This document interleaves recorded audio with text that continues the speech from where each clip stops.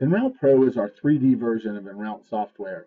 And this version allows you to create 3D parts using 2D geometries, using 3D mesh objects or clip arts from other programs or websites, and using bitmaps to create textures and many more different ways to create textures.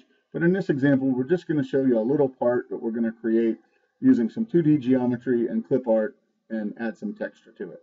So let's start off here by starting a new file. And this is going to ask us to define our plate. And here we have a plate size of 30 inches by 20 inches by 1.5 inches. This is just your XYZ parameters. And we're going to surface this at the top of the plate. And this is going to be something you'll consider when it comes time to output this to a file. Once I hit OK, I can see that I have the plate represented on screen here with a red rectangle. And next I'm going to create some 2D geometries that I'm going to use in this design. And we'll start off by coming to the oval tool. And there are a number of ways to construct an oval or ellipse. And I'm going to start by putting in two different corners. So we'll start one corner at 0, 0, and the other corner at 30 by 20. And that will, as we can see in the preview here, create an ellipse just the size of our plate. Now I'm going to select the ellipse. And we can go to the draw menu here to create an offset. Or once you learn the toolbar buttons, it makes things a little faster. And here we have some parameters. We're going to have a single offset 1 inch from the edge and inline rounded. We're going to hit apply there, and that preview showed us what was going to apply so we can get a visual representation. And now I have two geometries here. One other thing I'm going to bring in is a 2D geometry that's just going to be an arc segment. So I'm going to go to draw arc. I'm going to click a middle point, go out to the 0 direction, and then with the shift key down, sweep over to 180. Just makes it real easy to draw that little segment there. And I'll use the precision input center to rescale this down to a 1 inch width. And this is going to match this, the width of this profile is going to match the width of this offset here. That way I can use this to create a little rounded edge here. And our last thing we're going to want is we would want the actual 3D clip art. So we will go ahead and go up here and bring that in by hitting the import button. And we have a STL import format. And this is a 3D mesh import STL. And EnRoute can handle any type of, a few different formats of STL. Say any type, but we can handle STL, 3D Studio, and wave front object file, 3D DXF. So there's a number of formats. But with STL, we can actually go STL to relief. And this is a common format used, and this will allow us to import this eagle clip art from Vector Art 3D. And you can go there and see a number of clip arts that are available for sale. And it's going to ask us a little bit about this now. It's telling us the size, which is kind of big, so that tells me this is millimeters. So I'm going to hit OK here and see that I have to resize this a little bit. Before I do that, I'm going to come to the surface menu.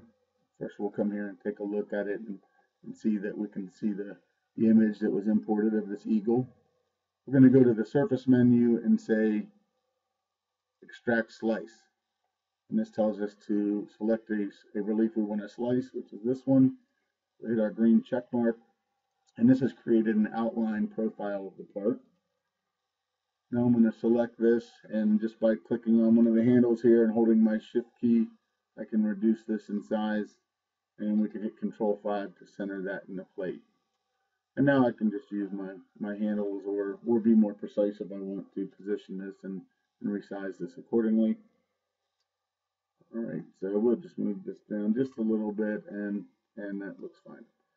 Well, next thing we're going to do is start to build the outer relief, and I'll do that by coming here. Let's just take up just a little bit more of our room there. All right, so we're going to start this by taking the outer relief and go to our surface menu and say Create Relief. Now this relief is just going to be based on this 2D shape, and we're going to put a flat, no thickness relief here. Next thing we're going to do is, using this little profile, we're going to create a border around the edge of the part. So with the relief selected, we'll go to Surface, go down to Chamfer, and we're going to chamfer the edge. It tells us select the chamfer and contour, which is right here. And if I want this to be the total thickness, or 1.5 inches of the relief, I'll go ahead and put a 1 inch base here. this base of 1 inch plus the height of 0.5 inches will be the end result height. And we're just going to hit the check mark here. And now we can see that this has been created. Now it did create a little bit of a fill inside the part, but we're going to come back and remove that anyway. The next thing we're going to do is use this inner contour to remove this inner part, and that's where we're going to put this eagle when we're done. So we'll come back here to the surface menu and say create relief. With this 2D object selected, I'm now going to modify the relief just inside this area. And here, let's say we want to go down to the lower part of what we're creating. What we're going to create is lower than what's there, so we'll say merge lowest. We're going to call this a rounded constant height relief, and let's do 0.25 inches for our height there. And our base would be 0 in this point. So we're going to merge lowest, apply. And what we should see happen here is just this middle portion will be sunken down into the part. And we'll hit F12 and we can see now, yes, there is that part. And where we have this 2D shape, or this 3D eagle, we can still see where it's located. But now we're going to add this eagle onto this other relief. Before we do that, we're going to check out the height here. If what's there is already 0.25 inches thick, this might just peak a little bit above the edge. So I either need to make this thinner or realize that it's going to peak a little bit above the edge. Let's come here and look at this part one more time. And I'm going to hit the F2 button here for the Precision Input Center.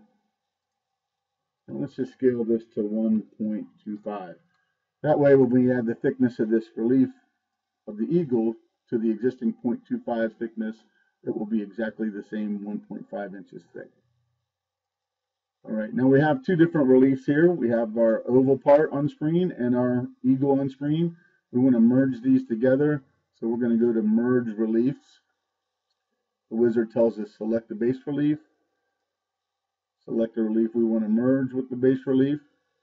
And we're going to add this. So now we can see that we have, if we hit F12 again here, we have now added that eagle onto the other surface. The other shape is still there, and it's below this part. So we're actually going to come here and just hit the Control key and make a copy of that. And then we're going to delete this relief. So this is no longer a relief. It's now just a 2D shape. And the reason why we want to keep this in that same location is for our last part here, we're going to add a little texture to this.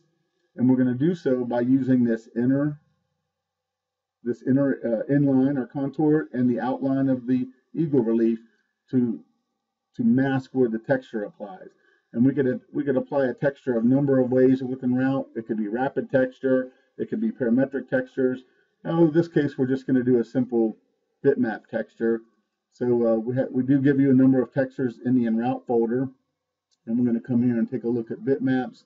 And we'll just choose our default wood grain bitmap and stretch it out to be the same size as the part. Now when I select all of these, if I zoom in, you can faintly see you have a blue line here and a red line here. That just tells me I'm going to mask my texture in that area. Now I'm going to hit Apply Bitmap to Relief. I have a Subtract from Bitmap here. I'm going to subtract into that existing surface, and using this tool will create a grayscale image of this bitmap, and lighter colors will go deeper, darker colors will stay closer to the original surface, and that contrast between light and dark colors is going to produce a texture. So once this applies from this area, we'll be able to take a look here and see how this is going to look from a rendered view.